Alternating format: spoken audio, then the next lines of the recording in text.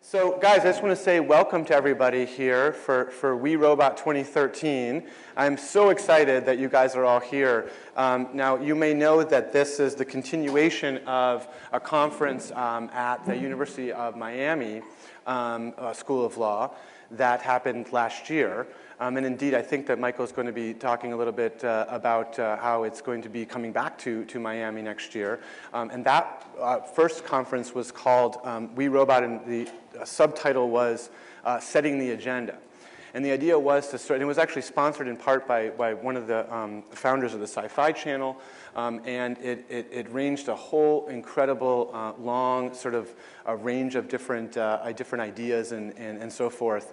And we basically did. We sort of got together as a community and set an agenda for the emerging area of robotics and the law. And so this follow-on conference is going to be going on for the next couple of days.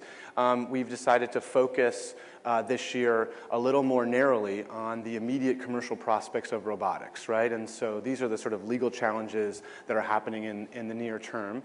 And so we have things like an industry roundtable to talk about the future of robotics. Today we're going to be talking about intellectual property, liability, and so forth. We're also going to be looking at the ethical overlay, but we're going to be talking about solving problems again in the near term. So, for instance, we're going to talk about questions about how do you tell a robot when it's rude not to leave the elevator when someone's trying to get onto the elevator, for instance, right? Or how do you program a robotic car to go a reasonable speed, like a reasonably safe speed? What lessons does the military use of robotics hold for the commercial robotics in the United States? So I'm Ryan Kalo, and I'm the program chair. I'm a law professor at the University of Washington. I just wanted to thank a couple people, and then I'm going to turn it over to Brian to start the panel up. And I'm going to be emceeing throughout the day. So the program committee is... I want to thank them, first of all, for all your help. So Ian Kerr and Michael Frumkin and Leila Takayama from Willow Garage. I don't think she's here yet, but she's definitely going to be here in a little bit. Dan Siciliano, same with Dan, who is the faculty director of the Rock Center for Corporate Governance. And then Bill Smart, who's a roboticist out of Oregon. Bill actually couldn't be here for the conference because he's going to be keynoting a big robotics conference in Iran. Which incidentally, to me at least, suggests why we have to start to think about these issues now, because you know who is Iran, but also other countries, right? And so Europe has invested a tremendous amount relative to the United States to start sorting through issues of the immediate commercial prospects of robotics. I'd also like to take the opportunity to thank our sponsors who make this at all possible, right? So all of this event was made possible by our wonderful sponsors, and I hope that you get to know the people that are here representing these respective organizations, one of which is Microsoft. So thank you very much to Microsoft. I think you know who they are. Ropes and Gray, the law firm, the international law firm of Ropes and Gray, and we're extremely grateful for your support. Also AUVSI, right, which is the leading trade group for unmanned vehicle systems, has been as a sponsor, and we're really excited to have them as well, in part because of their wealth of knowledge over decades looking at these issues. And finally, the Rock Center for Corporate Governance here at Stanford University, which sits between the law school and the business school. There's going to be lots of breaks today, so I hope you guys get a chance to get to know each other. I think we're going to have a lot of people coming and going throughout the couple days. So anyway, with that, I want to turn it over to the first panel. And Brian, if you don't mind, I'll let you introduce everybody. But thank you very much for moderating today, and again to Ropes and Gray. Good. Thanks very much, Ryan. So again, my name is Brian Bittinger. I'm a partner at Ropes and Gray, and my focus is on intellectual property. Talk louder or litigation. Thank you. So I'm very honored to start things off for us this morning, and thank you all for coming. I have a great panel of people here today who are going to do most of the talking, and let me just introduce them all to you quickly before we get started. First, to my immediate left is Mark Lemley. Mark, many of you may already know, is the William H. Newcomb Professor of Law at Stanford Law School, the Director of the Stanford Program in Law, Science, and Technology, and the Director of Stanford's LLM Program in Law, Science, and Technology. He's the author of 7 books and 133 articles and counting on intellectual property, computer and internet law, patent law, antitrust, and related subjects, including the 2-volume treatise IP and Antitrust. Mark is also a founding partner of Drury Tangri LLP, where he litigates and counsels clients in all areas of IP, antitrust, and internet law.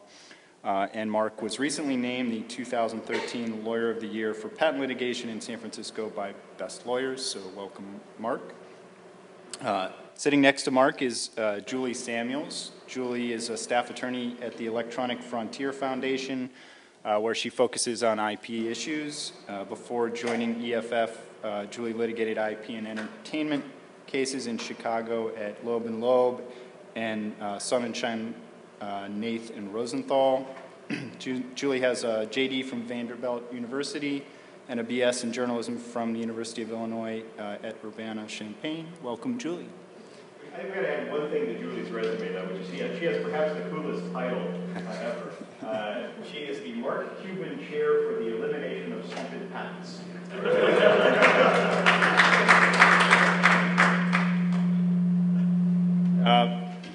And last but not least, at the end of the table here is Christian Hicks. Christian is a computer scientist and co-founder of Elysium Digital. He graduated summa cum laude from Princeton University with an AB in computer science. Before co-founding Elysium Digital, he worked as a consultant for the AT&T Consumer Lab, where he developed data mining techniques and researched internet programs and protocols. At Elysium, Christian has consulted on more than 150 matters relating to intellectual property and computer forensics. And he's also a co-author of the article, Robots, the DMCA, and Patents, Threats, Strategy, and Case Law in the Aftermarket, which is an article that he submitted in connection with this conference and will be touching on today during the panel discussion. But welcome, Christian. Thank you.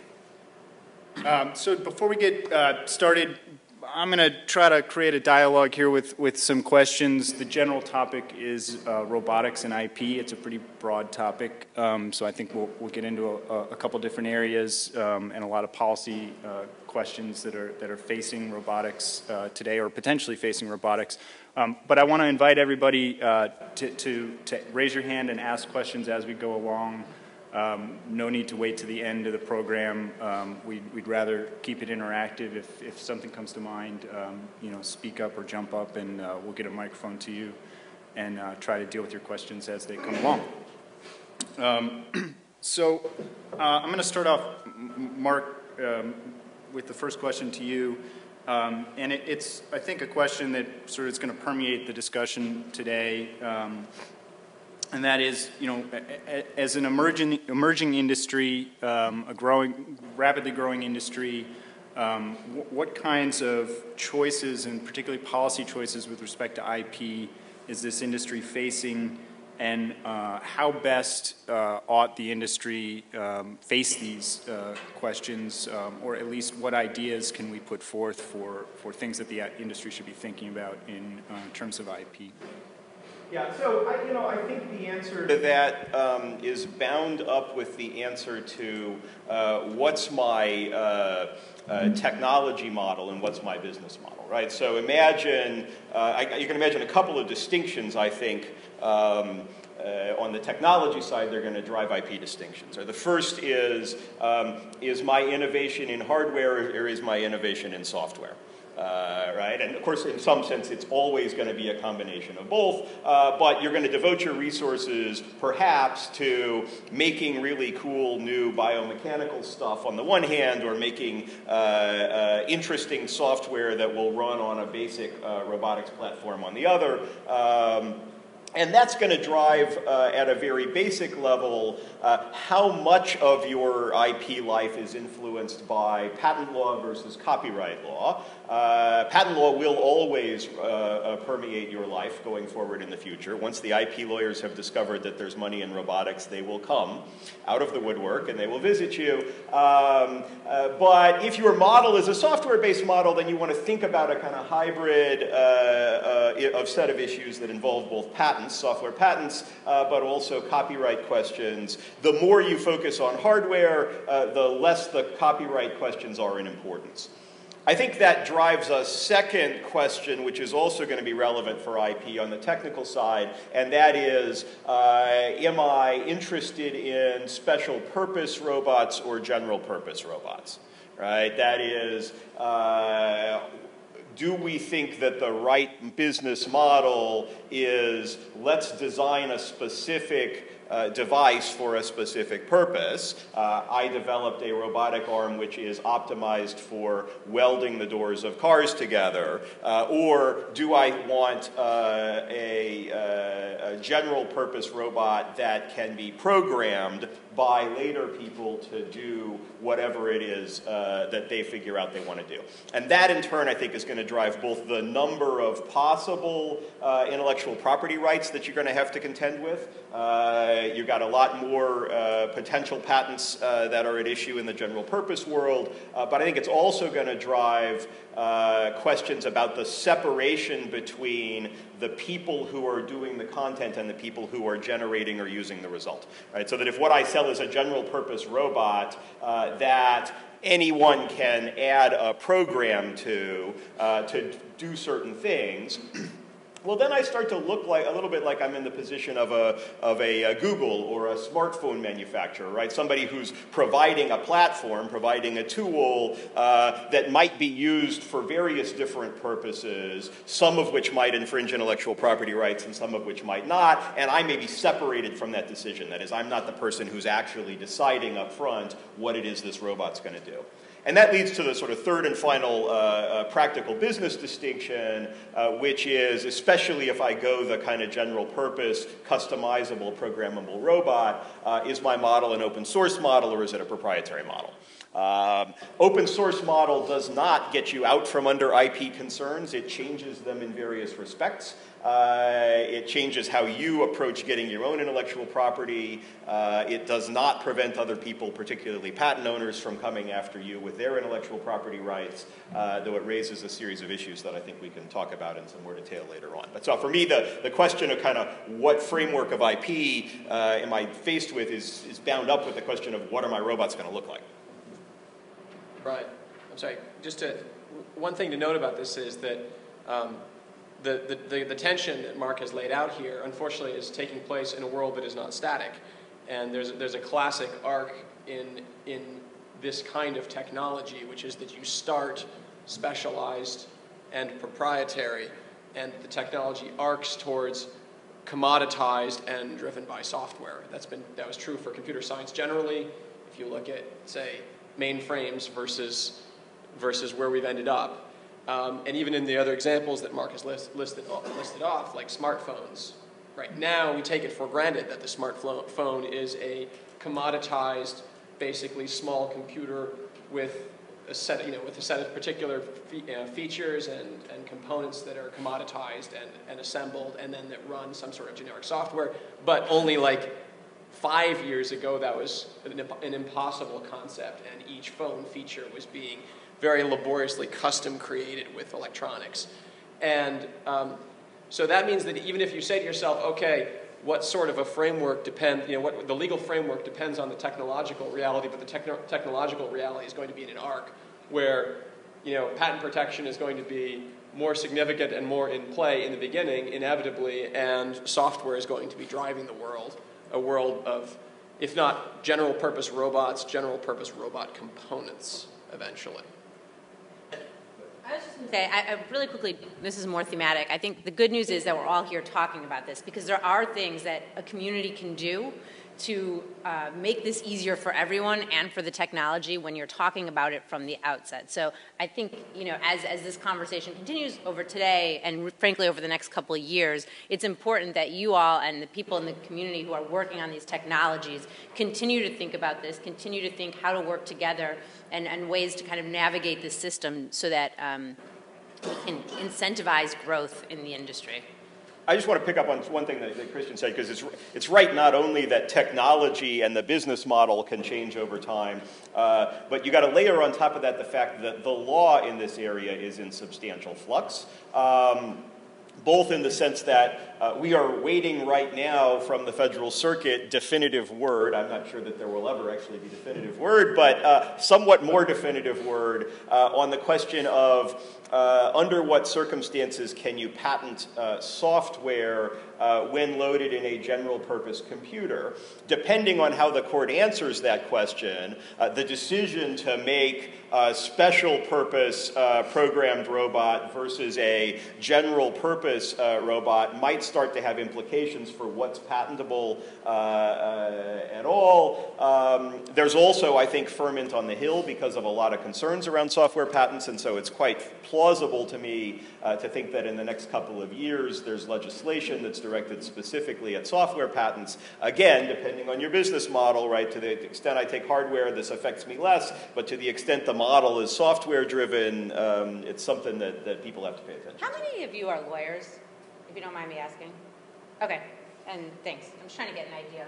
Because I think what Mark just said about particularly the case law, that's going to take probably some time, and it's going to make it has the potential to make a huge difference. And so I think that's a really important point. And it might make sense to talk a little bit more about that, what that really means. I'm not sure.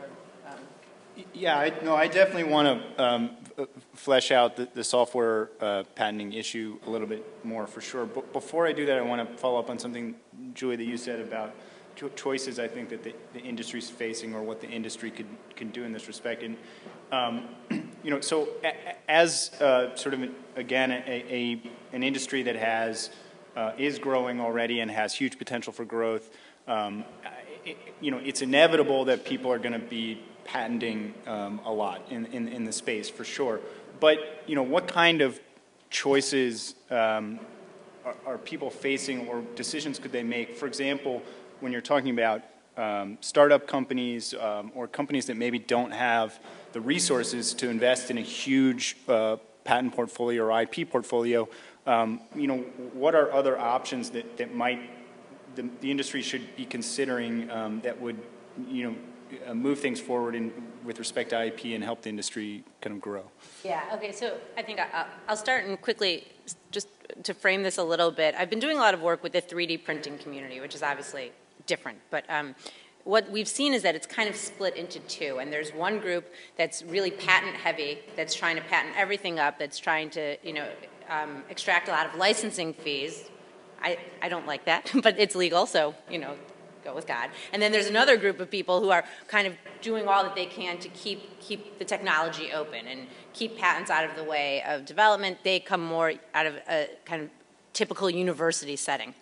And so what we see is a natural tension there. And you've got to be careful, because what ends up being all tied up by the group that's, you know, more patent happy, if you will, really has implications for everyone else. So I think that's the natural tension that will probably also exist in this community, and it will in most communities. So there are a bunch of things that can be done to kind of navigate the framework here. One of the things is talk of open licensing deals, whether you want to use open source licenses that are already on the market. That's, you know, there's tons of options there. We can talk a little bit more about that. That usually exists in the copyright space, but it's moving into the patent space. And now there's some academic work, for instance, on what's called a defensive patent license, which would be where people, what happens is companies feel like they have to get patents because they're afraid that they're going to be sued themselves. Even if they don't want to use their patents offensively to sue anyone else, you know, they feel like their hands are tied, and so maybe they do have to go forward and get patents if they can afford it, which is another question, and I think that's secondary. So let's, you know, this is a kind of a more atmospheric debate at this point. Let's say you go forward, you get a patent or two, but you don't want to use it offensively. You're just really doing this as a defensive move. Well, what can you do then to kind of draw a line in the sand and not make the problem any worse? Because there are really big problems right now with these patent thickets and kind of the world, the path you go down when you start patenting up, if you will. So there's ideas where you can defensively license things to each other. You know, you can use my patent, I can use yours. I will not use this patent offensively unless I actually get sued. So it kind of takes some of the teeth out of the patent. And that's something that I think there are a lot of groups who are developing ideas like this out in the world, and this is positive. I think it's a question? Yeah. Well, I just wanted to ask what you think the Arduino strategy of having an extremely open hardware platform as a commodity, but being extremely technically branded, and you've seen that play out in other areas. Well, Can you repeat the question? yeah, the question is the Arduino strategy, which is being kind of letting the open hardware out there and being really protective of the brand. So there are lots of different ways you can be protective of a brand, whether it's there are a whole host of IP ways. But I mean, take, for instance, Google, which has been really protective of its brand mostly by, in the early days, using trade secret instead of patent. That's kind of shifted some as Google's become everything to everybody. But there are, and this is a really broad conversation, and I'll leave it to you to talk a little bit about the specifics of Arduino, but there's also trade secret, copyright, trademark, ways you can protect your brand without tying up the technologies downstream.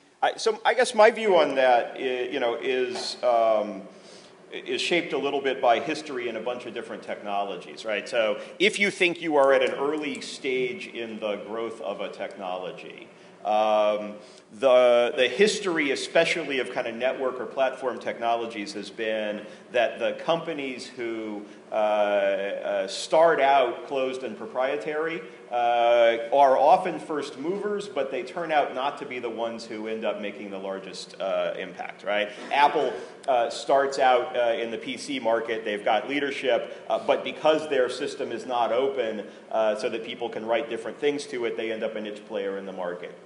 Betamax starts out in a leadership position in video recorders, but because their platform is not open, other people can move to it. I think we're seeing the same phenomenon again with Apple and smartphones, right, where they clearly start out in a leadership position, but they're now something globally less than 20% of the market. And part of the reason for that is you can't, at a very early stage, it's really hard to anticipate all of the things that people might want to do with your product, all of the different ways they might move. And the best response, I think, from a business perspective to that is to embrace a bunch of different possibilities. And the more willing you are to do that, the more likely you are that your platform will succeed, will be dominant. Now, from a private business perspective, I think the question's a little more complex than that, because the fact that your platform succeeds doesn't necessarily mean that you are going to succeed, right? The VHS platform beats the Beta platform, but it doesn't follow that that the particular individual manufacturer of the first VHS, JVC, turns out to have a dominant position there. Right, so there's a kind of tension. You don't want to be the person who, lost in the mists of obscurity, is the one who came up with the platform that everyone now uses but no one buys from you. So part of the idea, I think, of the branding strategy, right, is to try to build into people's minds the association between this platform and my products and my services, even though because the platform's open, anybody's free to act. So, different people have different business models and different approaches, but my sense of kind of looking at networked technologies, if you're at a very early stage, is that the open platforms are going to end up being the ones that grow faster than the closed ones.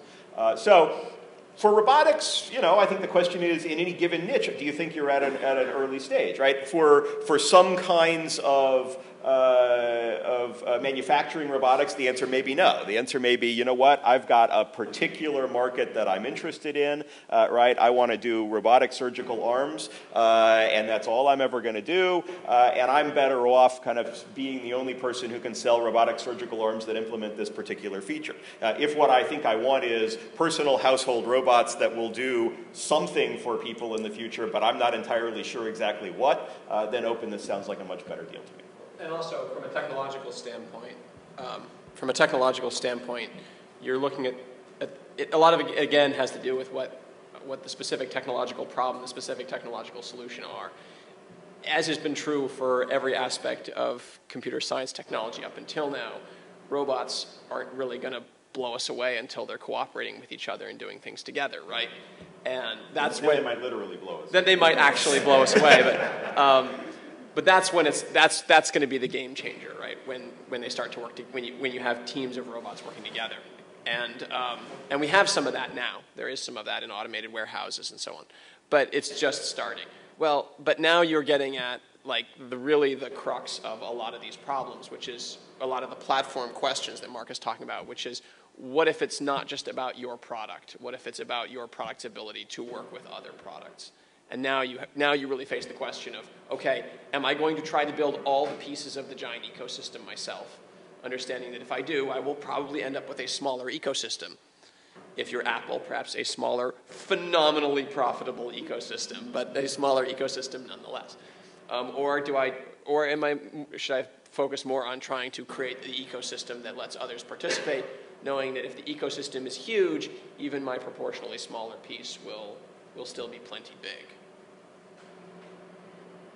So one of the things I want to ask sort of specific about robotics relative to what we've been talking about is it seems to me like this is an industry that has a tremendous amount of risk, a lot of investment up front, and you know, a lot of upside potential, but a lot of potential for failure as well.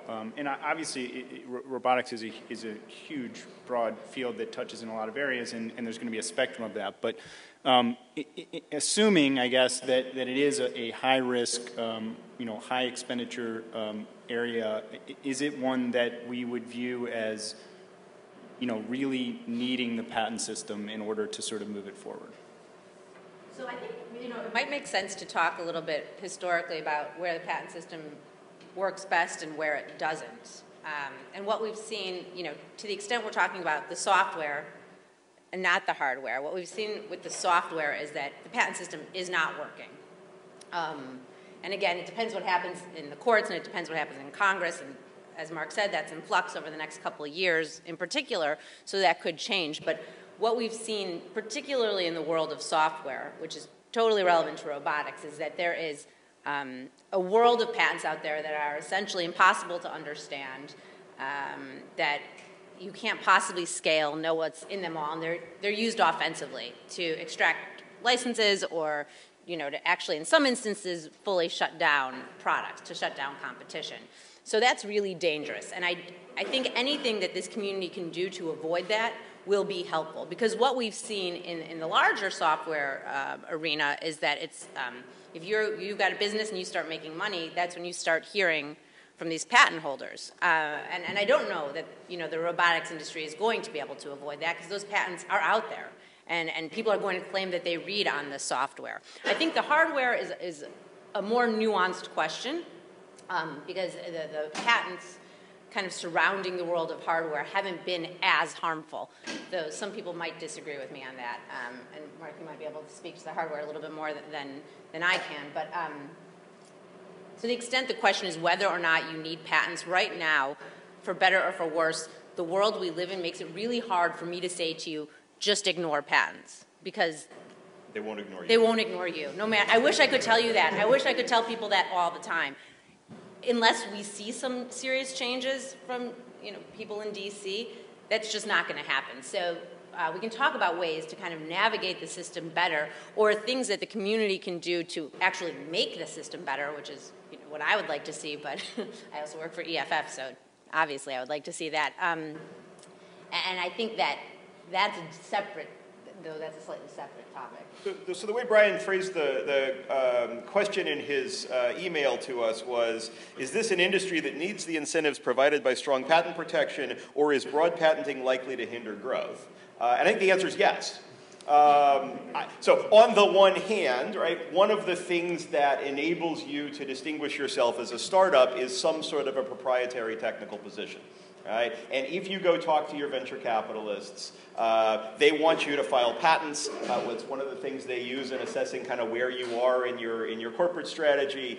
They want it, I think, you know, maybe in part for signaling reasons, maybe in part because I think that it gives them comfort that what I've got here is a company that's at least somewhat distinguished in the marketplace from everybody else, right? That there's something out there conceptually that prevents somebody from just doing exactly what you're doing and taking your market share away from you. That said, I think there is a real risk as lots of companies start to file patents early that particularly if we give them broad patent protection, we end up in a thicket situation. I think we've seen that in smartphones. We've seen it in a bunch of software sectors. We've seen it, I think, in non-computer areas like nanotechnology, right, where if we patent all the basic building blocks, then it turns out to be really hard for anybody to build on that later. So, I think it's, one of the sort of oddities of the patent system is the patent system really does kind of work as a driver for startups, but it works best when you never actually end up enforcing those patent rights, right? If I can get patent rights and there's a little bit of kind of separation in my technology space from my other companies as a result, then the system is working all right. If I end up kind of suing people and saying, you know what, I'm the only one who can do some basic thing in the industry, then I think we've got a more worrisome situation. And I guess I would say, just to note two other things to think about in the intellectual property regime. So Julie notes trade secret protection earlier. I think for some kinds of inventions in robotics, trade secret's quite a viable alternative. If what I'm using is robotic technology inside my factory, then I'm probably better off with trade secret than patent protection, frankly, because I've got a decent chance that I can keep that information from leaking out, and it's both cheaper and easier to get.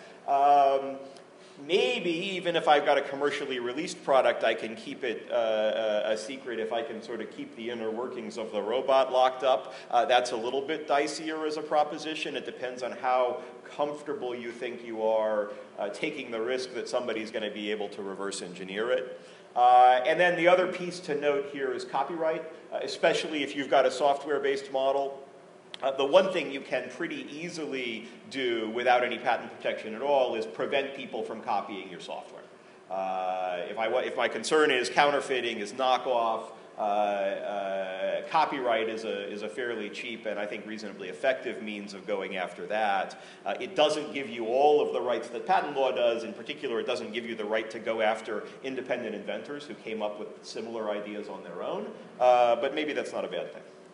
I would just really quickly, I'm sorry, let me just really quickly build on something that Mark said. When he talked about venture capitalists who want to see patents before they invest, I will just say that we're seeing a trend going the other way too. I know a lot of people in the VC world who, and it's a growing trend, it's still small, but who are turned off by what's been happening with patents and how they've been used as kind of tools in many instances for extortion instead of innovation. So I think I would just say that if you guys are doing work as a company or with a company who really doesn't want to have to play this game, there are alternate ways to do it. So I just wanted to throw that out there. It's not all terrible. Yeah, I just wanted to say, talking very briefly about this hardware-software distinction. The hardware-software distinction, it's a proxy for the real distinction, which is relatively easy to research and develop versus relatively hard, where the relatively easy comparatively is software and the relatively hard comparatively is hardware, but that's not always true, and for either case, not all hardware is hard to develop and not all software is easy to develop. And from a public policy standpoint, the ideal that you're trying to achieve is the one in which you have patent protection such that the innovation that would otherwise not have happened because it would be too hard to develop and there would be not enough gold at the end of the rainbow when you did it would not happen. It would get dropped on the floor because people said, boy, without patent protection, I'll do this, and then it'll just get picked up by this bigger competitor who's just going to be able to add it as a feature, and so I won't bother. Versus the situation where you very inexpensively develop a technology and patent it, and you would have done it anyway. You would have done it just for the right to be first to the market. You would have done it just for the right to get your brand in line, as you talked about the Arduino example. There's another world where people are just sprinting, and that world is super productive from a societal progress standpoint. But some guys don't play that game because they can't run fast enough, even if they have great ideas. And so that the line is actually, you can actually have software that takes tremendous amount of time to develop. And you can have hardware that's hardware innovation that you banged out in a long afternoon with a good lab. And so really the question is, what sorts of innovations deserve protection and what sorts don't? It's hardware and software it's not a terrible proxy for it, but it's hardly a perfect proxy for that distinction. What's unfortunate to me about the larger debate around intellectual property law lately is that it's kind of become unmoored from that question. And this is a little bit more atmospheric, but I think it's an important thing to think about, particularly when you talk about patents and to some extent copyright, which is, of course, in the Constitution, in Article 1, Section 8. And, Congress has the power to grant these things for the progress of useful arts and sciences, so that we actually come up with innovation in this country. So the question to my mind is, well, what's actually going to incentivize the innovation that's going to make the world a better place, that's going to kind of give these technologies to our society that are great and exciting? And I wish we had this conversation more. I wish what you just said, Christian, was something we talked about more, so we can think not just what's going to make a company a bunch of money, which is all well and good, and I'm not opposed to people making a bunch of money, but I don't want that to get in the way of getting exciting technologies out there that, and that is the tension that, I wish we all always talked about, because I think we'd be in a better place. But I want to just follow up on something Mark said a moment ago about, the ideal is sort of, people get patents but don't necessarily enforce them. And I think, right, the obvious problem is that assets get sold. And so I'm wondering, are we, in the robotics industry, is it sort of doomed to repeat the, patenting issues with internet patents and software patents? Maybe the answer will come from the Federal Circuit in the CLS case. I am skeptical about that. But so are there? Are we doomed to sort of repeat that, or are there things? And some of them are things that have already come up about industry alliances. That could possibly change some of that, but are there specific things? Is there legislation that should be considered, or other things that we can take lessons from the past and sort of apply immediately? Yeah, so the problem of patent trolls, right, which is now an enormous issue in the patent system as a whole. 60% of all lawsuits filed last year were patent troll lawsuits, and in the software industry, it's more like 85%. The problem, I think, comes, as Brian suggests, right, out of a bunch of people who got patents, not intending to go out and sue people and make money, right, but to protect themselves against others in the industry or to impress their venture capitalists or whatever else. And that works as long as your business is growing and thriving. But once the business is no longer growing, either you don't make it in the marketplace, or even if you kind of once made it in the marketplace, you're no longer competitive, your revenues are declining. Well, these assets are sitting there and they're not doing any work for you. And gosh, look at all these other people over there who are making a lot of money with their patents by licensing them or suing on them. And so the tendency is very strong, either to go out and sue people yourself, or to spin the patents out to people who will go out and sue them, or in the ultimate extreme case, right, you go into bankruptcy and people buy up the assets and they sue them. And but the ultimate extreme case is common. Just to be clear. The ultimate extreme case is rare. That's not yes. From a your business perspective, that's not presumably how you would like to monetize your asset. So the question is what to do about it. I mean, one possible thing we could do about it is we could sort of change the law around patent trolls, and maybe I'll let Julie talk a little bit about that. I just want to flag one other very interesting model, which is in some sense a kind of a variant of the open source model. We've seen folks in the internet software business adopt preemptive commitments not to assert their patents against others except defensively. So Twitter has an innovator's patent assignment that basically says, Twitter employees, give us your inventions, we will patent them, but we promise that we will only use those patents to sue people who are already suing us, to basically defend ourselves, and we're willing to put our money where our mouth is, and we will give you, the individual inventor, the right to grant a license to anybody in circumstances where you think we've breached that deal. So it's not just we promise, but we might change our minds later. We'll let somebody else do it. Now, what's notable about that, I think, is it's a real indication of a worry about these kind of patents being loosed upon the world. That a bunch of patent lawyers looked at that and they said, "Oh my God, Twitter's nuts. I don't know what they're doing. They're giving away this asset, and look at all the money they could have later." But I think what the engineers said is, in Twitter, cool. Right, and maybe now we'll actually sort of disclose our inventions. And a bunch of engineers, in thinking about where they wanted to go to work, said, yeah, I don't want my ideas being turned into patent trolls 10 years down the line, and this is a desirable thing for me. And really quickly, on the Twitter IPA, as they call it, something that's really important that Mark already kind of said, but just to be clear, the way Twitter has crafted this license is that this promise goes with the patent. So if Twitter sells it one day, that inventor still can stop, company ABC who bought it from using the patent offensively. And that's something that, that was a theme of everything Mark just said, but is really important because what the data show is that most of the patents that are used offensively by patent trolls are used offensively in the last 3 to 4 years out of their 20-year life. So, okay, I've got this patent, it's 15 years old, I'm not using that technology anymore. I'm going to sell it for whatever it's worth because, it's worth more than the piece of paper it's printed on, presumably. And that's when these patents get used offensively by unscrupulous actors, shall we say, trolls, perhaps.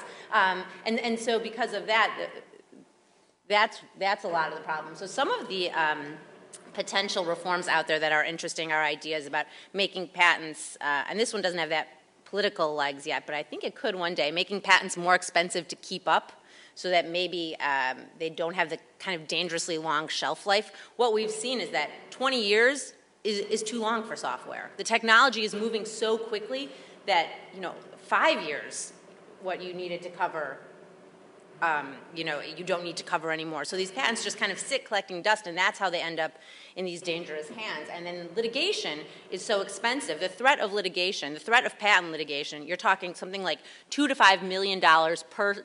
Well, not for a troll side, but a defense side, if you've got one patent in question, 2 to 3 years, if you're lucky, of your life in federal court. And why would you do that if you could just settle? And let me just sort of, that raises one important point. So Julie says maybe 5 years is too long. So one important thing to realize in thinking about your business strategy around patents is it takes now on average between 3 and 4 years for the patent office to issue a patent. So if you come up with an idea, you're then going to get a little while for your lawyer to write the thing, and then it's going to go sit in the patent office for 3 or 4 years. In the software and internet worlds, what that means is by the time a patent even comes out and is in force, it is obsolete. Right? It's almost by definition either useful only against old technology, or what we've seen is people try to stretch the meaning of this idea that I had 8, 10, 15 years ago to cover what the world's actually doing now, even though it looks rather different. So one thing to think about from a robotics perspective is, what do I think the product life cycle in my industry is? Is this something that I think is going to be around for a while, and that may be more true on the hardware side? Right? Are we going to have a kind of, are the basic principles that I'm building right now going to still be in devices I'm building 10 years from now? Or is this a fast-moving industry? Are we imagining sort of software apps for robots, which 5 years from now maybe a completely different set of things are being used, in which case how much protection I'm going to get for my invention from the patent system seems to me problematic at the outset. This might be a goofy question, but so is there a possibility that in robotics, right, you have things like the ROS, like the robot operating system, you have some common technologies, because folks like Willa Garage and Microsoft and others have come up with common technologies for people to build upon because robotics is so difficult, right? I mean, could you not build into that system, if you're going to use our common platform, hardware or software, you may not not engage in the kind of shenanigans that you know otherwise. Is that a possibility? Yeah, sure, but and then the question is just what are those shenanigans? Like, it is actually tricky to define the shenanigan, right? Because it is, right? Because the guy who's got the idea, again, the line needs to be drawn where it works best. The system works properly when the line is drawn in such a way that the inventor, who otherwise would not bring his invention to the light of day because he cannot leverage it commercially effectively, does so because he can protect it, but not when the inventor, who would have brought it to market anyway, does so and reaps outsized rewards. And that's, you could probably build a system that would force participants to surrender intellectual property rights, and you would get some participants, and you would not get some, and some of the ones who would not participate, their ideas would fall on the floor. Well, and this is... If you shorten the term, oh, sorry. Go ahead. Couldn't you just say as a condition of using this operating system, the term for patents is shortened so we can... That's interesting.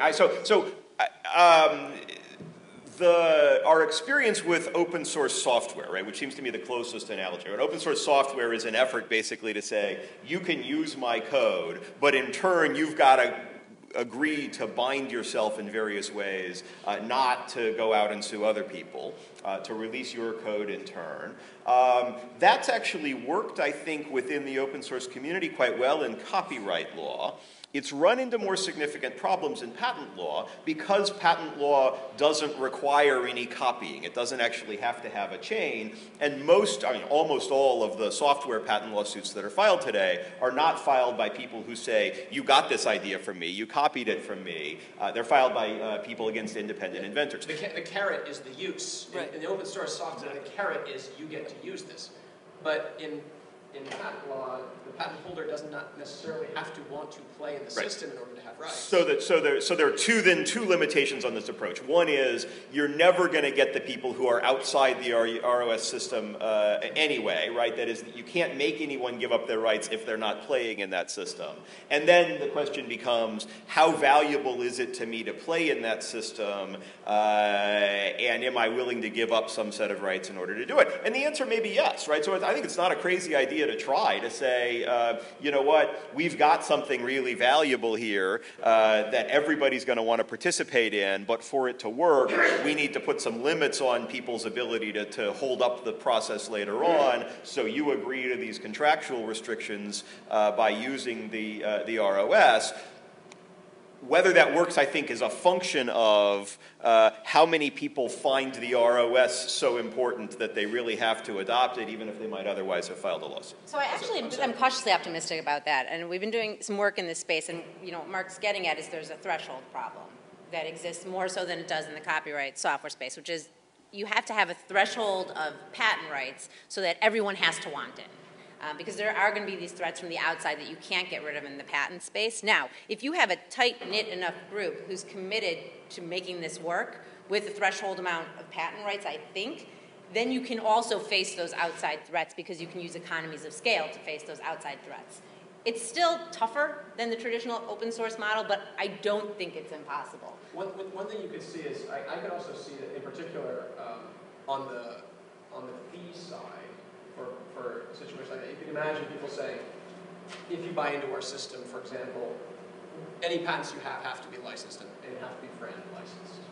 And that would be, that would already be, I think, a way to say, like, you can't just stop somebody from using it. If you buy into our system, you agree that other people can use your ideas as long as they pay some reasonable royalty for them. That would already, I think, probably take the sharp edge off of a lot of the problem. And this idea is floating around already in a paper called The Defensive Patent License by Jason Schultz and Jennifer Urban from Berkeley. And I recommend you all take a read of that. It's a similar idea where it's kind of like everyone contributes and what we're talking about. So I think that we've been doing a lot of work in this space, and this is what's exciting about robotics to me, and also why I talked about 3D printing earlier, is because you have to work with a community of similar interests for this to work. You can't just throw it open and say every software patent or every hardware patent ever. It's just not realistic. With robotics, because it's really just emerging, let me very briefly throw out a couple of counterexamples that suggest that you need to be a little bit careful about condemning the large company that comes in and does a lot of work and protects it. You know, without the IP rights that they were able to leverage, you might not have had the iPhone. And you might not have the entire smartphone business that we have now. You might not have all of the productivity that we have now. You might have had it eventually. You might have had it 4 or 5 years later. Maybe you would have had it at the same time. It's hard to know. But what we do know is that Apple was able to come in and make an enormous amount of money, in part because they could really protect what they had. And so sometimes it's hard to pick out when the benefit of a large company being able to come in and say, I'm going to spend X billion dollars creating something here in no small part because I can protect it and make $100 billion afterwards. And sometimes that's actually a good thing. Or it may be. It's hard to know because the alternate universe never takes place. So, I'm sorry, questions? One idea that I've heard kind of discussed a little bit was the concept of some major players in an emerging field like this getting together to purchase some of the fundamental patents covering basic areas and then making those available to the group or open source. Can you address whether anything like that is happening in the robotics field? So I don't know whether it's happening in the robotics field. So people kind of bandy ideas around like this in the kind of software and IT worlds on a regular basis, and some people have even done it. Although I think there are kind of two limitations. One is antitrust law. So to the extent it's all the big players in the field get together and pool their resources. Makes people nervous. It makes antitrust lawyers very nervous, and with good reason. And to be fair, right, I mean, we don't want, just as we don't want one patent owner to be able to kind of hold up an industry and shut stuff down, we also don't want, you know, a group of entrenched players to be able to say to any new entrant, you've got to give us your patent licenses on really cheap terms because we're big and we can demand that. And then the second worry is I think you're never going to get all the patents. And so the question then becomes, what do I get? Well, I might get enough rights that I can sort of feel comfortable that if a practicing company sues me for practicing this, let's say, an open source operating system invention, there are now a pool of patents that we can use to sue back. And so I might be able to engage in a cross-license transaction or deter that lawsuit. I'm never going to be able to use that threat to deter the patent trolls, though, because if they're not in the market, they don't really care how many patents you've got. All they care is that they've got a patent and you owe them some money for it. Another area that we've seen some movement on is organizations, companies working together actually substantively to make progress within the existing system. For example, collaborating on prior art so they can actually invalidate patents, working preemptively by trying to get patents re-examined that they are aware of, that they believe are a threat, even though they don't think they should have been granted.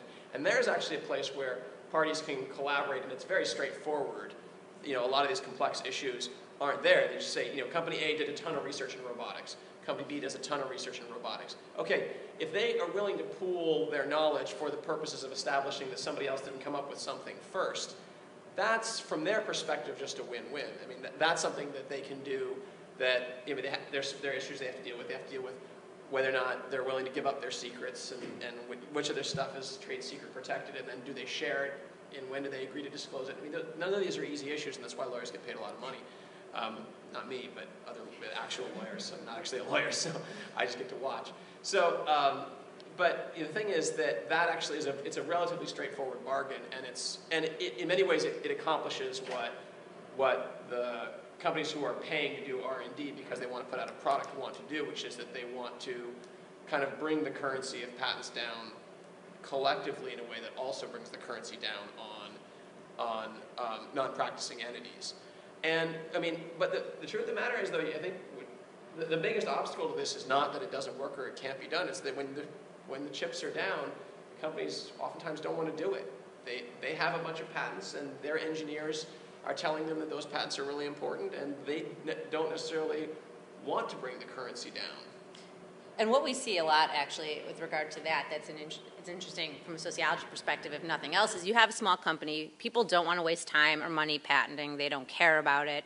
They do it sometimes because they feel like they have to get investment or whatever. But as the company grows and you bring in, a general counsel and maybe you bring in a patent lawyer and you start getting bigger and bigger and you bring in people who don't have that connection to the technology in that very kind of like pure way from the early days, that's when you start seeing tensions within the companies to get the patent. So I think there's a lot of questions out there, and this is something I think a lot about too, is how a company can retain its culture. If it starts off with a culture of openness, how it can retain that culture when it starts bringing in these more traditional, I don't want to say business interests, but maybe corporate interests. I'm not really sure the right terminology. And I think that's something that emerging technologies like robotics need to pay a lot of attention to. It's interesting you say that, Julie, because we do a CLE on analyzing high-tech patent portfolios, and we did a really good, hard look at the AOL portfolio when Microsoft and Facebook bought it. And one of the things that we do is we have this chart that shows the patent applications by year stacked. It shows them the different areas.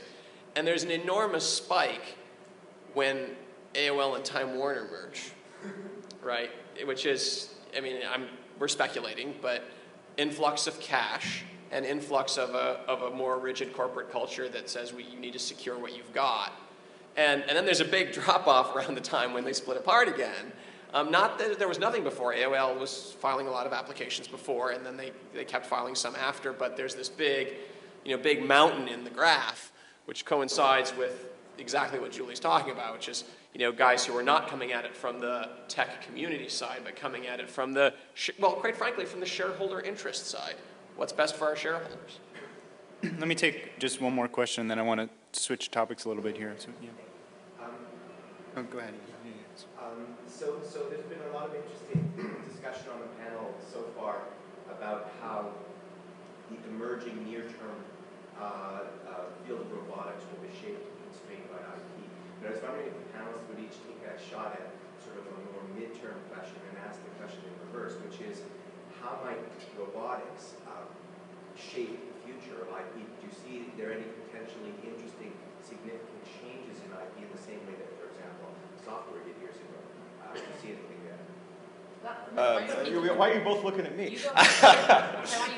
The question is not how does IP shape robotics, but how might robotics shape IP? So I guess, thinking a little more broadly and not just about robotics, but about some of the other technologies. So Julie mentioned 3D printing.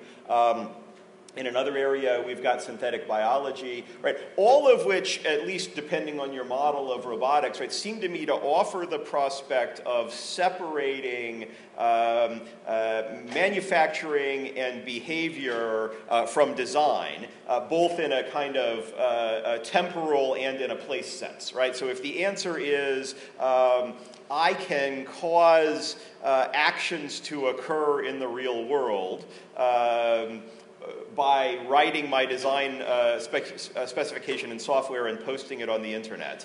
And then you at home with your 3D printer, or in your synthetic biology lab with your assembler, or in your, this is the open robotics model, right, in your house or your factory with a robot, right, that's now got a capability to generate something, to do something it never did before. I think that's a tremendous issue for intellectual property, right, because it's what we've basically done is we've taken a bunch of things that looked like traditional manufacturing markets or maybe service markets, and we've made them look like the internet. Right, where you've got some players who provide platforms, and you've got an endless array of people who provide an endless array of ideas which can actually be operationalized on those platforms. And what we've seen in the internet is a couple of things, right? One is it puts enormous pressure on the traditional IP models, right? A business regime that says I and only I sell this, I and only I provide information for your platforms tends to fail. And I think especially if we end up with general purpose robots, we're going to see that as well, right? The idea that, oh, you've got a robot that's a multifunction, but the only people who are going to provide software for that robot are the people who sold you the robot. That's not a business model that's got legs in the long run, right? That's something that's going to get driven out by the, you know what, I'm going to get my apps from wherever I want to get my apps, and you are not the only one who can write them. So I think it drives us away from, in legal terms, from a direct liability question, right? Are you infringing my IP right, to secondary liability? Because often the guy who's out there infringing your IP right is somewhere. You don't know who he is. He might be 16 years old in Kazakhstan, and what he's really done is post it on the internet. So people look for these choke points to try to shut down access to the information that they think is problematic from an IP perspective. And let me just note there that it's not just an IP issue, right? Once I've got a robot in my home that can be reprogrammed at will by downloading software over the internet, there are a lot of things that robot might do that we are going to be troubled by socially, or some subset of people are going to be troubled by socially, right? So just as on the internet, right, we fight about a bunch of things that the internet allows us to do good and bad, I think the separation of the device and the content that operates that device is going to be really important. I think that's right. And I think, too, that when we talk about, frankly, any emerging technology, but particularly this one that's got, you know, so much wide-ranging potential, we talk about a lot of reform and a lot of things that can go better, that we can take lessons from what's gone wrong in the past. Part of the disaster we've seen around these kind of software internet patents that we've been talking a lot about, and I think is really instructive to the world of robotics, is that there was this rush, and it's still frankly going on at the patent office, to get as many patents as possible, as quickly as possible. The technology is new. The examiners aren't always familiar with it. Things get pushed through quickly, and you end up in a world with, frankly, a lot of patents of, you know, crappy quality. And so to the extent that the community surrounding robotics can push itself away from that and not make it a world where all these companies feel like they just need to grow their patent portfolios for defensive purposes, I think, you know, the world will be better off. And I think that that's, you know, there are ways to talk about organizing around that and messaging around that, but it's totally doable. I think that that line I was talking about earlier about difficult to develop versus easy to develop, that line is going to be the thorniest ever with robotics, because it's going to be a completely seamless integration of software, which as a general rule can be developed fast, and arbitrary interaction with the physical world, which is potentially arbitrarily hard. And, you know, there seems to be relative, I mean, there's a consensus in the middle. There are people disagree on either side, but there's a consensus in the middle that really difficult to develop things that you really want to incent people to develop, they should have some protection for. And that things that people develop really easily that they were going to do anyway, they shouldn't. And that line is going to be harder than ever to establish. The hardware-software proxy just won't work, for example, in robotics. And I think that the one way in which robotics might change IP is that you might actually see that core question get grappled with in a new way, that people may try to think about in a new way. How are we actually going to try to draw lines that capture this distinction between that which is difficult and which needed to be incented, and that which was not so difficult and did not need to be incented. But there are ways you can incentivize things without granting patents, too. Sure. Of course. Which one?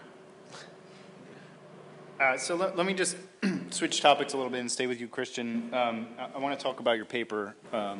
So can you give us all just a sort of a little summary about what the thrust of the paper is, and see if we can build on that? Sure. The paper is about a case that, and in full disclosure, I was actually retained as an expert by Storage Tech in the case, but it's a case on a robotic system that's a very old robotic system, which is the Storage Tech tape silo system, which is a robotic arm that swings around and grabs tapes out of shelves and sticks them into tape drives. And that sounds incredibly archaic. Google recently bought a bunch of new ones, so it's not like it's gone yet. Storage Tech had proprietary diagnostics in the silo systems, and they made a lot of money off of the maintenance of the devices, because the devices were incredibly well built if they were properly maintained. they lasted forever, so a lot of the money was in the maintenance and servicing of the devices. These silos are really big. They're like 10 feet tall and 12 feet in diameter. And there was a third-party maintenance provider, and they were unlocking storage text diagnostics and using them to provide maintenance to customers. And so there was a big lawsuit between the parties, and one of the claims was a digital millennium copyright claim that this unlocking of storage text diagnostics violated Section 1201 provisions of the DMCA, which prohibit circumventing a technological measure that prevents access to a copyrighted work. And the Federal Circuit ultimately said to Storage Tech, no, because what the third-party maintenance provider was doing was not actually resulting in a new copyright violation, either by them or by anyone else. New actionable copies weren't being created by the unlocking that they were doing. But at the same time, they sort of plotted a course by which Storage Tech could have gotten around that problem if they had simply engineered their system such that circumventing that mechanism created a copy in RAM. If a new copy had been created in RAM, that argument would have failed. It really just boiled down to exactly how that particular bit of software was engineered. And in a separate case, in MDY v. Blizzard in the Ninth Circuit said, yeah, we've read what the Federal Circuit had to say, but we just disagree. We think Congress created a new right within the Digital Millennium Copyright Act for manufacturers actually to prevent people from accessing copyrighted works even outside the context of a copy. So all of which is to say, either by following kind of the roadmap that the Federal Circuit created or by just saying the Ninth Circuit says we're good in either case, there's a pretty clear way here for manufacturers to use the Digital Millennium Copyright Act to prevent people from accessing the software within their devices, and that becomes particularly important, again, if you talk about the interoperability scenario. If you're talking about robots talking to robots and working together, and you have a situation in which somebody wants to buy robot 1 from manufacturer A and robot 2 from manufacturer B, can manufacturer A actually stop manufacturer B from interoperating with them by using the DMCA, the anti-circumvention provisions of the DMCA to keep people from accessing the software? That's the thumbnail sketch. So, I think, to me, my reaction in reading the paper was that it's pretty likely that people are going to do this, right? It seems, in the same vein that you're going to have a lot of people seeking broad patent protection. I think it's another avenue for people to protect their investment. I guess the question I have is, what is there that should result from that, right? What should the industry? Circuits for starters, right? Yeah, well, right, but how should the industry deal with that issue? Is there legislation or something else that needs to take place in order to deal with this issue? One quick point, and then I'll turn it over to the lawyers. Interestingly, one additional protection that manufacturers get if they leverage the anti-circumvention provisions of the DMCA is that they make it harder for people to access, by making it harder for people to access their code, they make it harder for people to analyze their products for purposes of infringement. And I understand this concern very deeply because I'm one of the guys that the manufacturers come to and they ask me, how does this thing work? And we say, well, we're going to have to do this in order to find out. And please sign this part of our engagement agreement in which you indemnify us against everything that happens, right? Because it allows people to create legal risk, against analyzing for infringement. So you now have probably two different phenomena that Julie hates fighting each other. I'm going to talk a little bit too about what's going on politically with regard to Brian's question. I think it's really relevant. Number one, I don't know if you've all been following the cell phone unlocking debate, whether or not you can unlock your cell phones. There's some legislation. So you can't unlock your cell phones, arguably. And it's really relevant to this question of Section 1201 under the DMCA, what you can or can't do with hardware you bought that has software on it. Congress is trying to deal with that right now in two distinct ways. One, there are some smaller, more discrete bills floating around about just the unlocking phenomenon, pretty much. The other thing that's really interesting, that's probably more like a decade-long fight, is that the Register of Copyrights, Maria Palencia, recently came to the House of Representatives and said, it's time for a new Copyright Act, essentially. The last one we have is from 1976. It was written in the 1960s. It doesn't make any sense for the kind of technology we use and how we use it. So we're in the really early stages of a much larger conversation about what the Copyright Act should and shouldn't do. People I work with feel very strongly that this is a good time to address a lot of these problems with Section 1201. And I'm cautiously optimistic that we'll get some reform around there. We'll kind of see where that goes. Like I said, we're at the really early stages of this debate. But, you know, and I think I've been doing it implicitly this whole time, this morning, but, you know, I would make a plug to all of you who care about these kinds of issues to get involved, to stay involved, because we're seeing movement on the Hill. We're seeing that people, policymakers in Washington, D.C. in particular, care about what's wrong in copyright. They care about what's wrong in patents. I don't think that we can have that conversation without talking about what happened with SOPA and PIPA just, you know, a year and a half ago, where kind of all these internet users, like 10 million people, sent letters and phone calls to Congress saying, this isn't working for us. So that matters. You know, involvement matters, and you can't just sit back and assume that a bunch of, you know, old people sitting in the Capitol are going to get it right. You have to tell them what's going to work with regard to the technologies you use and how you use it, because I guarantee you there is not a single senator who understands robotics as well as anyone in this room. So I think I agree with everything Julie said, except that I would describe myself as cautiously apocalyptic about the idea of major copyright reform in this country. So it may well be that we get some.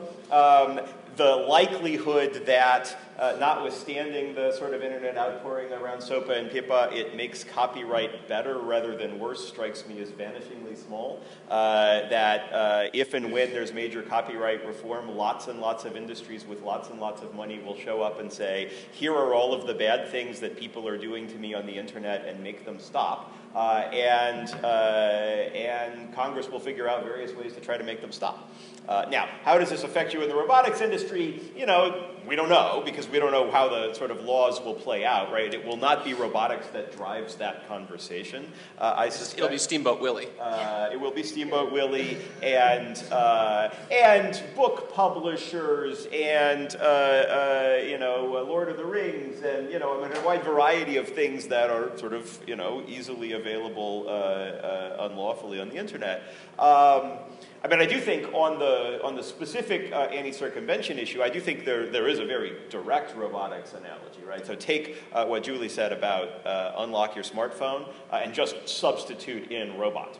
Right. The question of can I unlock my Roomba, right, and have it do something else is one that is right now governed by copyright law in ways that sort of nobody, I think, has thought about.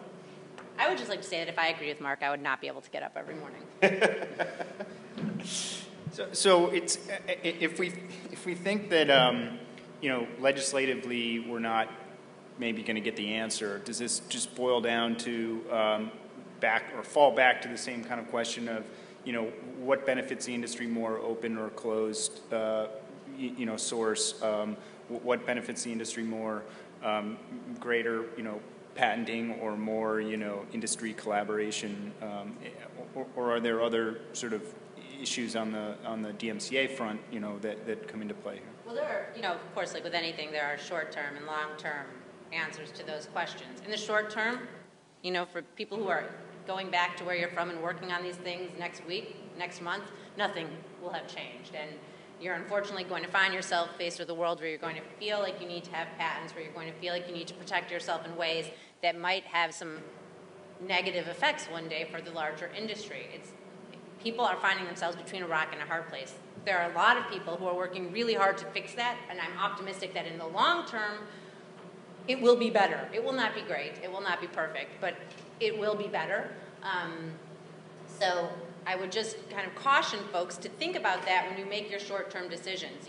For instance, if we talk about patents, Twitter's Innovator Patent Assignment Agreement that we talked about already, it's a really short document. It's less than 2 pages. It's publicly available. They, in fact, put it on GitHub so people could comment on it when they first released it. And I would say if you find yourself working at or for a company that feels the need to get software patents, I would recommend that you use Twitter's IPA. It's not proprietary.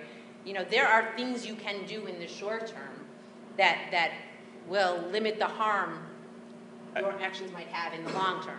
So let me just say this about the DMCA, right? I mean, and this is, I think, in the broader lesson category. I was there 15 years ago when the DMCA was sort of hashed out as a sort of negotiated compromise, because I'm really old, and it was a compromise in which the copyright industries got this anti-circumvention protection. We can make it illegal for you to crack copy protection systems, and we can make it illegal for you to sell devices or software that allows people to crack copy protection systems.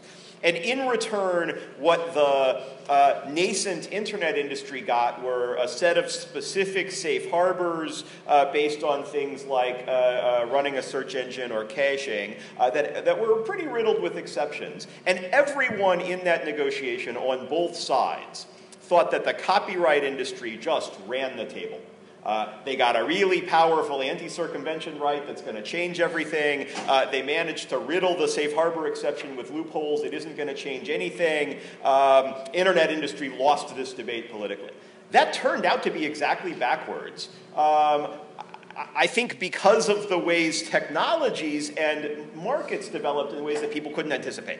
Right? Both that copy protection turned out to be anathema to consumers, so that while you actually have a really powerful anti-circumvention right that protects copy protection, if you load copy protection in your product, no one will buy it. And on the other hand, that the safe harbors both got interpreted a little more broadly than we feared they would, but also ended up kind of sheltering and therefore generating these enormous explosion of innovation in companies like YouTube that would just not have been conceivable in the absence of a safe harbor. So the lesson to me for that is actually one, I think, for a nascent industry and legislation, that it's really hard to know how it is legislation is going to affect your life, right? And both because you don't know how the technology is going to change. They wrote the safe harbors in 1998. They do not say anything about peer-to-peer file sharing because that wasn't developed until January of 1999.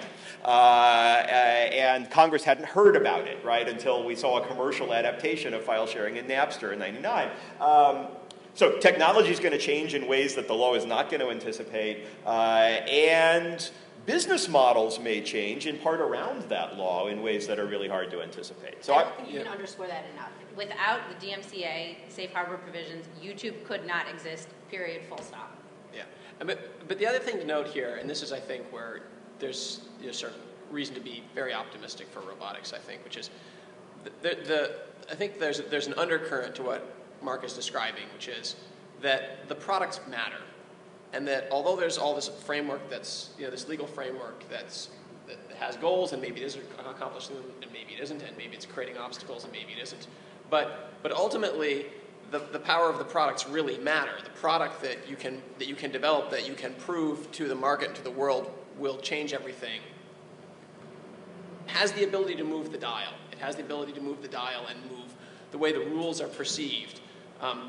If you read the first couple of the big DMCA decisions, the Lexmark decision and the Skylink v. Chamberlain decision, what the courts are, and in the Storage Tech decision, what the courts is really saying there is, we're just not going to let you use this to keep people from using third-party print cartridges, and we're just not going to let you use this to stop people from buying other garage door openers. And if you can, if the product is good enough, I'm not saying you can get away with murder or anything, and there are companies that got blown up pretty badly for having the product that was, that provided a ton of social benefit, but ultimately was afoul of the law too hard in order to make it. But you can really move the dial by having the product that has proves its social significance. Yeah, and I would say if the product is good enough, and if enough people can find out about it before it's soon to be shut down, right? Because I think that's quite serious, right? So I think if the content industry right now is suing to try to shut down the current generation DVR in the Fox v. Dish Network case, in a case I'm involved in, I think they're too late. right? I think it's quite possible that if they had said before anyone ever actually bought a TiVo, "Ooh, God, this is a real threat to us and we're going to shut it down," the courts might have been perfectly happy to say, "Oh yeah, that's a device that just allows you to copy stuff and store it, and you skip the commercials and you're hurting the business model of the content industry." So I think Chris is absolutely right to say, right, if your technology is good enough and if it's widely adopted enough that people can recognize its benefits, I think of this as the law clerk model, right? If the judge isn't going to be using the technology, but if the judge's law clerks are using the technology, right, then you got a decent shot. The judge has a TiVo. Right? Well, so maybe, right? And not our judge. Our judge does not have a DVR. So I think that's right. And the other thing worth noting is IP is going to kind of move the needle on business models in some directions. It's going to say go this route, not go that route. It's going to raise or lower the costs of engaging in those business models. But I think, except at the very extremes, it's not going to sort of say that a really lucrative technological opportunity will just go away entirely. Right? I think IP makes software innovation harder right now, not easier. It's not serving its purpose. But it's not that we don't have software innovation. So that we have somewhat costlier and more uncertain software innovation. And in part, we do that by putting our heads in the sand and just going on and innovating. And then, when we get sued, we get sued. And I think you may see some of that in robotics, too. That is, one of the practical limits on overbroad IP protection is there are a lot of innovative engineers out there who are just going to go out and do something because it's cool and the world needs it. And they're not going to go ask their patent lawyer first, should I do research in this area? And that might turn out to be a good thing. Those are, by the way, the best clients. Yes, they will ultimately. We had a client for a long time who shall remain unnamed who was in a very precarious technological area and a very precarious position within the area, and they had to keep coming up with new stuff in order to stay alive. And they were making a ton of money. And they just went they were just absolutely fearless. And then they just charged ahead, and then they did all kinds of crazy stuff, not just relating to IP, like just in generally and then they would just go to their lawyers, and they would come to their lawyers, and they would come to us, and they would say, okay, we're in trouble again, and fix it, and then send us the bill. Oh God, I miss those guys. I really quickly want to build on something Mark was saying, and I think it's really important. I think he makes a good point that if you've got a lucrative enough business model, you're going to find a way to make it work. IP law be damned, and that's not who I'm most concerned about. I'm concerned about the people who maybe don't have the model that's obviously lucrative, or maybe they're a hobbyist, or maybe they're a tinkerer in their basement who, goes to their day job and at night comes home because they love this stuff, and they've got some great idea that no one in this room has thought of yet, that no one has thought of, and it's those people that we really want to protect, I think, because they really have the potential to, number one, come up with some really great stuff, but number two, be squelched, have their potential kind of squelched by these really oppressive IP laws. Because the other thing that, we've talked a little bit about today, but I want to be clear about is you can find ways to navigate these things if you've got a lot of money. And, that's pretty much what you guys are saying. But if you don't have a lot of money and you can't afford lawyers, then got a big problem on your hands, and you face potentially a lot of liability personally. So I just kind of want to throw that out there without much else to say about it, other than I think it's important to think about, and I think as a community it makes sense for the robotics industry to really embrace those people and not shut them out, because we've seen that to some extent in the smartphone world. The patent thicket surrounding smartphones is so extreme that with the exception of app developers, you don't really see a lot of small players anymore, and that's unfortunate for innovation. Let me follow up on that, Julie, because it's a little bit of a topic change, but that was a great segue. I think robotics is such a broad field that covers so many different industries, healthcare, consumer products, that the potential for there to be a huge range of patents in this field is there, and it already exists. And so, as sort of a practical or pragmatic question, how can people deal with that from a freedom to operate standpoint, or patent analysis standpoint? What kind of problems is that going to create? So the first thing I would say, and this sounds so simple, is to make sure to talk to each other, to make sure that you. Part of what a lot of the more unsavory actors, particularly the patent trolls, benefit from is the fact that no one knows what they're doing. So let's say you get a scary letter in the mail that's like, you know, you're infringing my patent, send me, you know, $50,000 in the licensing fee. But you don't know if anyone else has gotten that letter. You don't know if that troll is actually suing. So it's really hard to make some kind of risk assessment. And so to the extent that you can talk to people and create community around these issues, that's really helpful. Sharing information is, you know, sharing power, which is trite but true. The other thing about that is if you talked a little bit earlier about prior art and re-examining patents.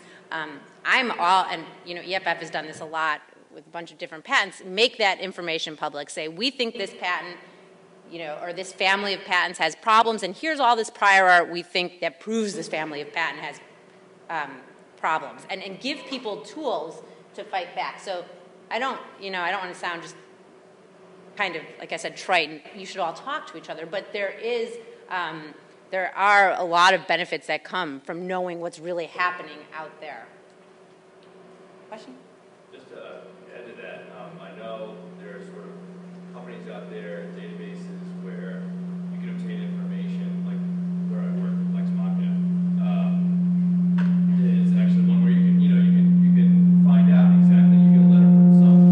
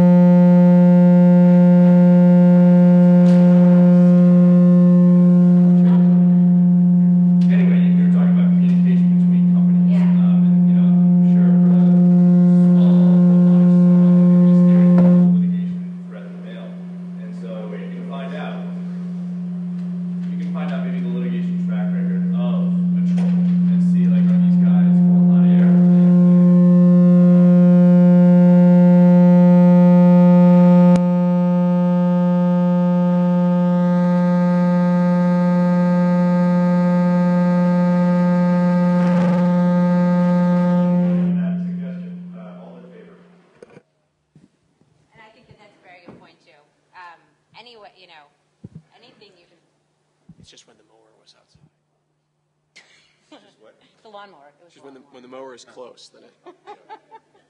Robotic. Yeah. Robotics. Yeah, the comment was about Lex Machina. I hope you all heard it because I think it's Lex, the comment is there are sources of information that can answer the questions Julie's asking, right? Do these people sue? What happens? And he calls out one particular source, which I will, in my advertising hat, definitely mention, which is Lex Machina, which is the company I started here in 2006 that does patent data and analytics. And we're working on ways, too, I should say. That's not all of it's public, but we're working on internally at EFF and with a broader community of people, more ways to, you know, give people platforms to share and to make more information public, and we keep working on it. So, you know, continue to follow our work too, and hopefully we'll get somewhere on that.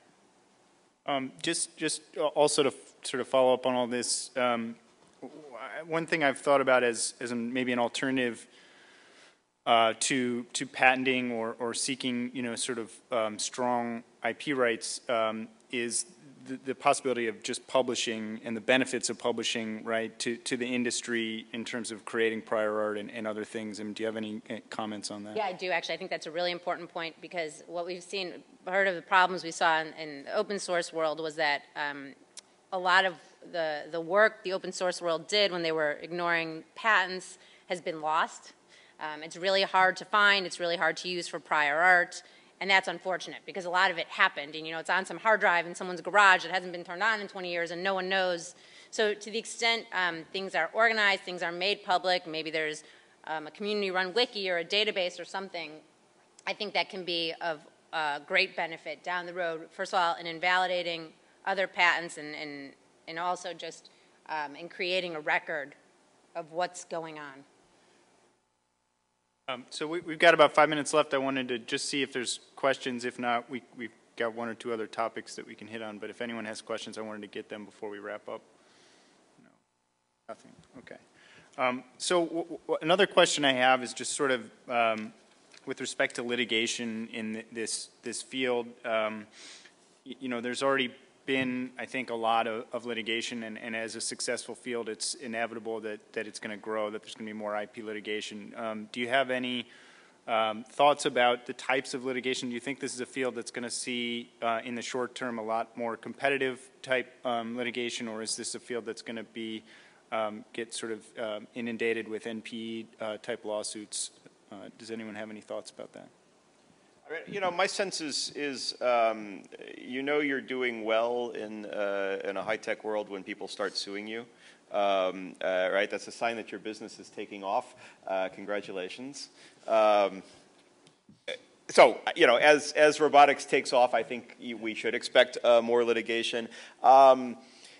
You know, in part, I think the question of is it going to be troll litigation or is it going to be competitor litigation is a function, again, of the business model, right? So, you know, how narrowly defined is my, and specific is my robotics technology, right? Is this, there are 3 companies in the world who make robotic arms for manufacturing car doors, and that might or might not be a patent troll lucrative market, but probably not a huge one for a focus for them. As you move away from the specific and towards the general, 2 things happen. I think you get a lot more potentially relevant patents, and those patents are dispersed in lots of different hands. That makes it less likely to see a competitor suit, right? So the reason we rarely see competitor suits in the semiconductor industry, in the computer hardware industry, the smartphone case being a notable exception for reasons we can talk about, is the phenomenon of mutually assured destruction.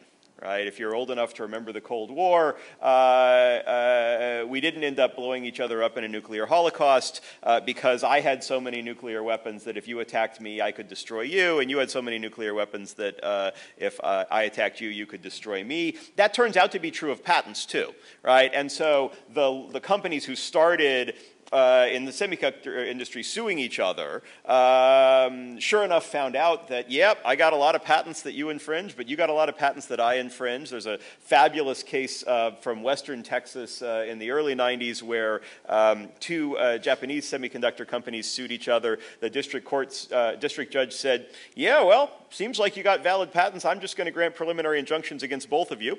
Neither of you can sell products, and sure enough, the parties settled shortly thereafter.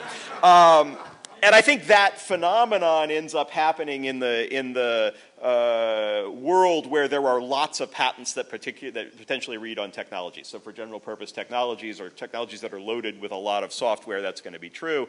Those are also the technologies where you're more likely to see troll suits because there are a lot of other patents out there in the hands of trolls who don't have that mutually assured destruction initiative, right? They're the rogue states or individuals in the mutually assured destruction world. I don't know where they live. I can't threaten to retaliate against them, and so the costs are asymmetric.